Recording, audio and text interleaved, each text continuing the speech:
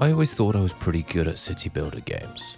Well, competent at least. Workers and Resources Soviet Republic has humbled me, proving that I am in fact a disaster. As the name implies, it's about building a fully functional and self-sustaining Soviet satellite republic. What does that mean? Well, your people don't want money. They want to be provided for. They want jobs, housing, recreation, culture, all the things that keep a human ticking. You give them that, and they will lend their unwavering loyalty to your cause. Everyone wins. The fact of the matter is, building a socialist utopia is actually very difficult. How do you meet their needs? Where does the food come from? And more importantly, the booze. You can import essentials from your neighbors, or heaven forbid, the West, but that's only going to put food on the table for so long. At a point, you're going to have to find a way to produce and create everything your populace wants. That's not easy. That requires industry. Industry requires planning, the right resources in the right places, logistical systems, transport links. Your workers won't just pull a car out of their pocket and go. The cars need to be built, sold, maintained. Citizens have children. Children need looking after. You'll need to create state infrastructure to look after kids from infancy right up until they can hold a pickaxe. And at which point they join the workforce. You're doing all this whilst making sure loyalty to the cause is strong. All it takes is a few teachers with dangerous Western ideals for it all to come crashing down.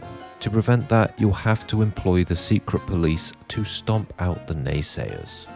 To put it plainly, think City Skylines meets Factorio, and you're on the right track. This is not going to be a game for everyone. It's demanding, intricate, meticulous.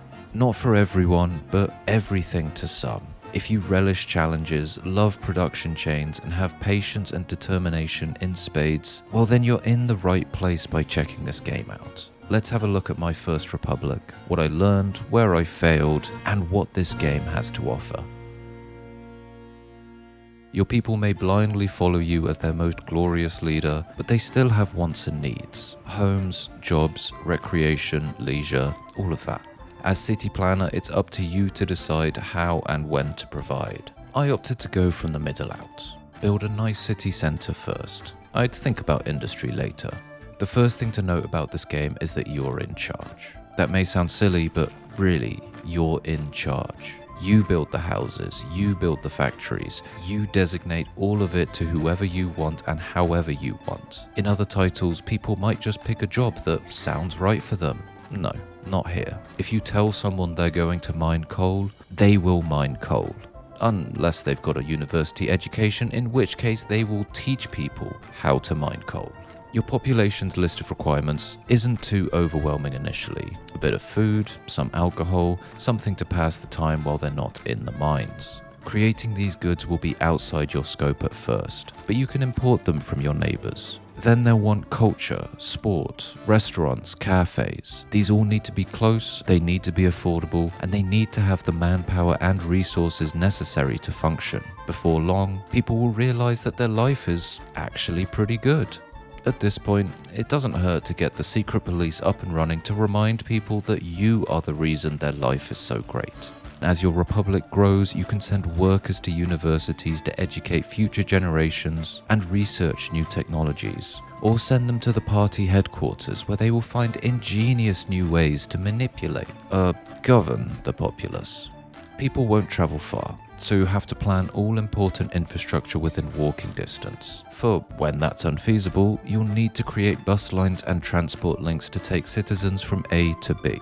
While there were some complications here and there, this felt very grounded as a city builder. Everything has a purpose. The building design might not be for everyone, but I've grown to like brutalism.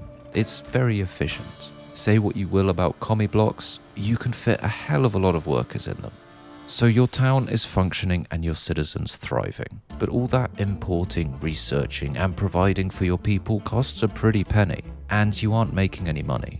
Sure, in a perfect socialist regime, there's no need for money, but tell that to the companies you're importing food from. Seeing as I had all these lovely attractions dotted around, I figured an easy ruble could be made from tourism. Build it, and they will come. right? Well, no. If you want something done, you've got to do it yourself. Tourists don't just arrive. They'll wait at the border and mill around for a while. You have to sort out their transportation around your glorious republic. Set up bus stops. Buy a bus. Set its designation to bring said tourists to the hotel. Better yet, set up a train line. Now this was something which I thought would be quite manageable.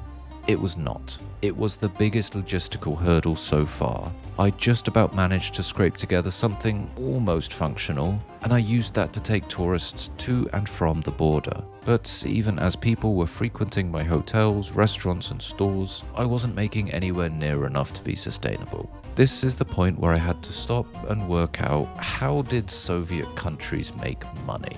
Seizing the means of production, collective farming, industrial manufacturing. I should have known that one. Well, guess I should go do that then.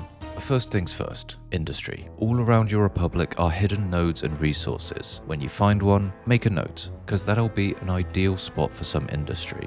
In most cases, that ideal plot of land will be quite far away from that lovely town centre you built, so you can set up complex transit lines of buses and trains to ferry people back and forth, or just build a new town around the coal mine. I went with option B. The act of getting coal has several steps. Dig the coal, refine the coal, store the coal, and now what? Well, you can either sell it as it is to shakily prop up the economy, or you can feed it into something else. Find iron, dig the iron, refine the iron. Feed both those industry loops into each other and you produce steel. Although chances are these two production hubs will be quite far away from each other, so you'll need to organize a way to get the iron and coal into the same place. Building a rail connection that connects the 2 points and ferries resources back and forth is probably smart. I just built a really long conveyor. So you're making steel, you're generating jobs. What do you do with the steel? Well, you can once again use that to create something else. Cars, trucks, aeroplanes, buildings, which is great and all, but it wasn't going to help me be self-sufficient this early on. My people needed to eat, and while generally not fussy, they probably wouldn't eat steel. Next step is to look at the second tenet of building a successful Soviet republic: collective farming and an agricultural industry. And once again, more puzzles to solve. Where is the workforce coming from? What do I do with the end result? Farms need machinery and crops need time. Once harvested, they'll go through their own resource chains, be processed into food, alcohol, or fabric for clothing. To get each resource from A to B, you'll need a small fleet of cargo trucks, each assigned to the right place and carrying the correct resources.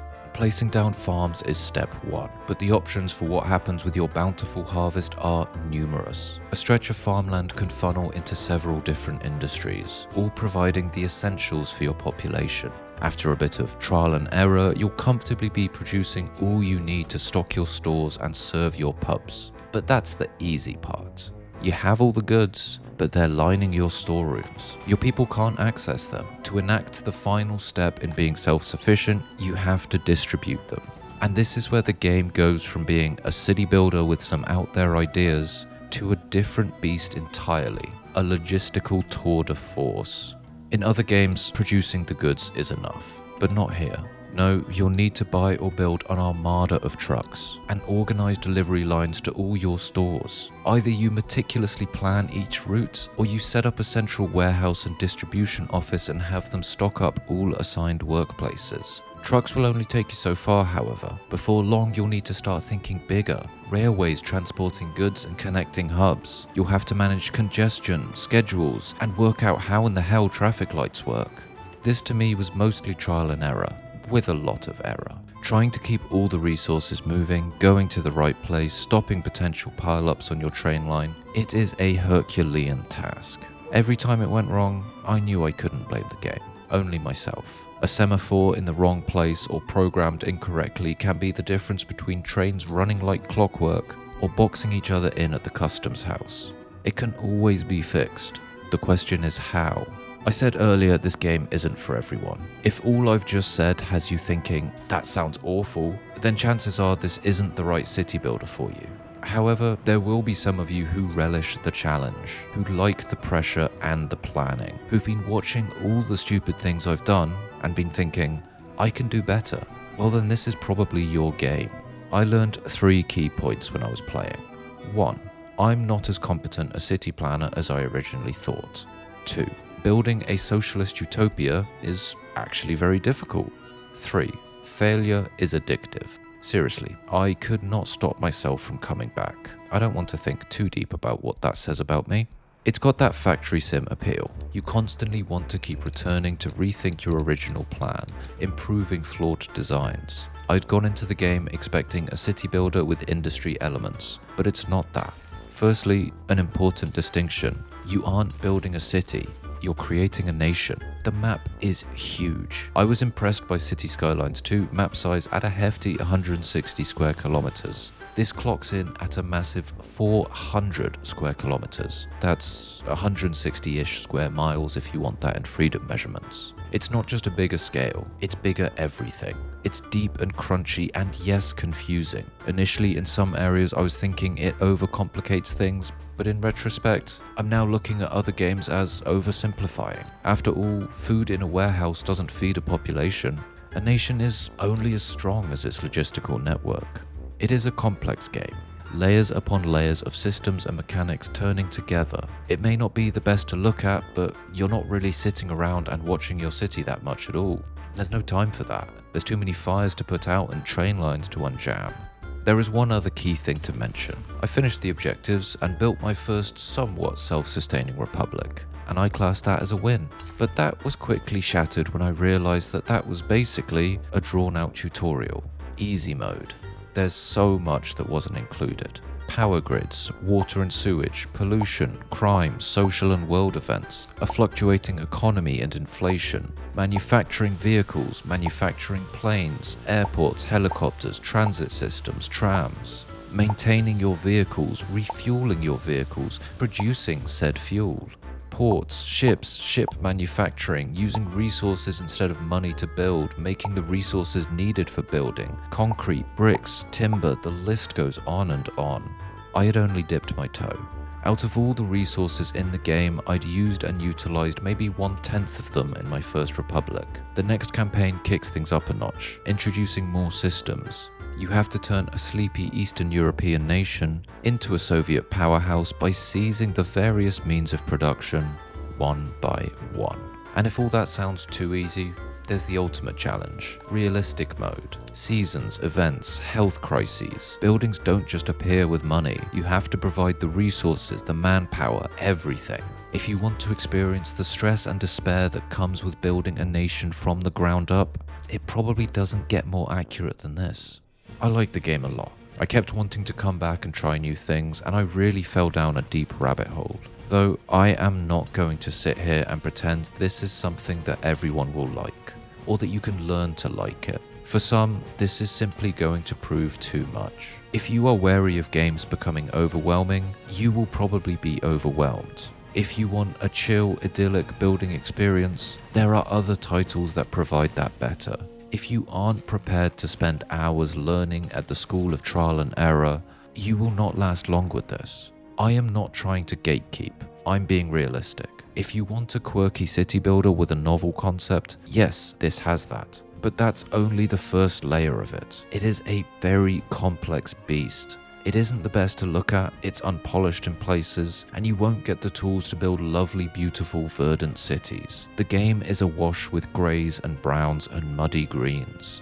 It's not a pretty game, but then again, it isn't trying to be. What it is trying to be is realistic, deep and complex. It's giving control to the player and forcing responsibility for the smallest of details. It makes industry a core pillar, not an appendage. It is a city builder second. First and foremost, it is an unforgiving logistical behemoth. The game is unforgiving. It's got a very steep learning curve and it is difficult. But all those things mean that the rewards are fulfilling. It feels good when things work, when you pull yourself out of a spiral and start making money. When a production chain you've been wrestling with for an hour finally clicks, it is fulfilling. And nothing beats the satisfaction of traveling down your train lines and seeing everything is running smoothly and efficiently and as intended. Ignore that. But that's about all the trains and production chains I can talk about today. Now it's time to hear your thoughts. What was your deal breaker for or against this game? If you played it during early access, are you happy with how the game has come along? Get those comments written and posted down below. And While you're rooting around down there, go give those like and subscribe buttons a clickin' if you want to see more content like this. And there's a Patreon link in the info box. Socialists might not need money, but I do. Have a look-see there and see if there's anything that floats your boat. But that's all for now. Thank you for watching, you've been great, and I will see you next time, comrades.